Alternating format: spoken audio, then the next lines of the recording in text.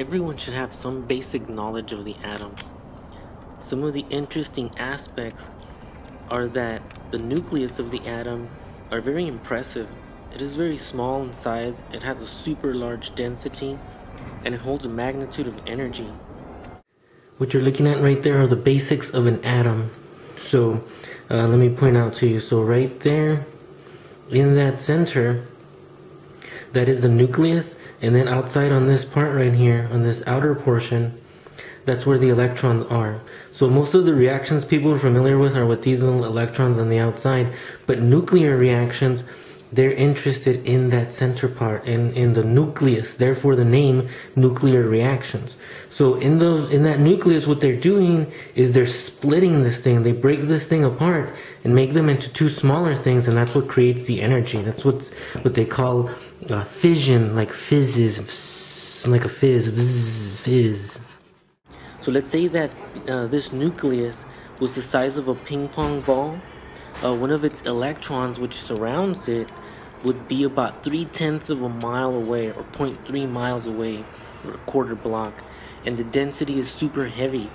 It is millions, billions of grams per milliliter. Granted, there's 350 of these milliliters in a can of soda. San Onofre functions by conducting nuclear fission. That's splitting a heavy nucleus into two nuclei with smaller mass numbers. This results in a tremendous release of energy. Okay, so right here what we see is the process of fission actually beginning. So it goes from like a little neutron right there. On the left you have the uranium molecule, and that uranium molecule is split into two smaller molecules. So let me show you. So right here, the way that you initiate these bonds is you have your nucleus right there. There's the nucleus. The nucleus hits the uranium-235 molecule. That one then becomes unstable because the neutron gets introduced, and it spits out two smaller molecules and then a lot of energy. Nuclear reactors are like a double-edged sword.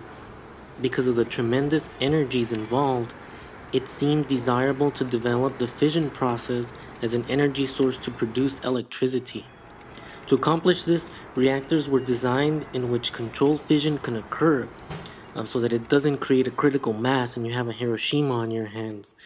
The resulting energy is used to heat water to produce steam to run turbine generators. Much the same way as burning coal to produce energy. You produce heat that then runs turbine steam engines and converts that into electricity. In the reactor core, uranium has been enriched to about 3% purity. It is housed in a cylinder which contains control rods composed of substances that absorb neutrons. They are used to regulate the power level of the reactor. Since it's the neutrons that tend to cause the chain reaction, those are the ones that you want to control so that you don't have a Nagasaki or a Hiroshima in your nuclear reactor. Alright, so here are the basics of a nuclear reactor. This is San Onofre right here. So this big old casing that's going around the laser, that's San Onofre, the nuclear power plant in San Onofre. And it's close to the water or to the beach because it needs it to cool. Okay, so this is what happens. So here you have the core, and inside that core you have your uranium cylinders. So inside the core you have these uranium cylinders, and those are the ones that produce or have the uranium that begins to decay. And you control that decay process by these other control rods right here, which control the amount of neutrons. So as you saw, it's the neutrons that tend to cause the chain reaction. So these control rods help to control that so that you don't have reach supercritical mass and then end up with a blow up instead of a meltdown. We have a single unit here of water that contains circulating water. And so here we can say that this is the cool water. So the cool water right here is coming in. It's getting heated in the reactor. That cool water then turns into really hot water. That really hot water then goes through this other chamber here. And what it does is now you have another cycle. Now those cycles are not really connected to each other. So what that cycle does is it has, again, it's cool water coming in. That cool water then comes into contact with the superheated water. That water then turns into steam. That steam then goes into the turbine and the steam turbine, and that steam turbine starts to generate electricity. After that superheated water is converted into electricity by the steam turbine, the remainder of the steam is then condensed or cooled back into water from a third cycle. And that third cycle, that's where the ocean water comes into play, because the ocean water is constant. It's got a constant temperature. There's so much of it that because there's so much of that water, it doesn't really matter how you heat it up. So here's that cycle. So you take some of that ocean water. That ocean water is pumped into the steam that has already generated the energy. That steam then condenses into water, and that cooled water then goes back into the second cycle. So it seems like a perpetual cycle going on here. But all that excess energy is released back into the ocean water. So the ocean water comes in here at 27 degrees Celsius. It helps cool this water because it's constantly moving. But as this water is being cooled, the ocean water is being heated. So then it is dumped back into the ocean at an increase of 10 degrees Celsius. Around nuclear power plants, the water is very warm there.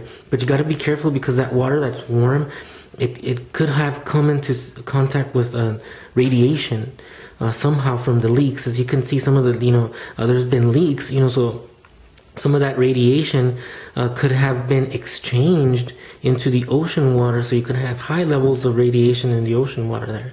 So if you're swimming there, it's probably not a good idea, because you'll become contaminated with some high levels of radiation. So the reactor is designed so that should a malfunction occur, the control rods automatically insert into the core to stop the reaction. So you have a whole bunch of neutron absorbers that will quench the nuclear reaction from continuing. So water is circulated throughout the core to extract the heat generated by the energy of fission, because when you split these atoms, they generate a lot of heat, so you transfer that heat into the water. The energy can then be passed on via a heat exchanger to water in a turbine system. So these are the turbine systems that generate electricity.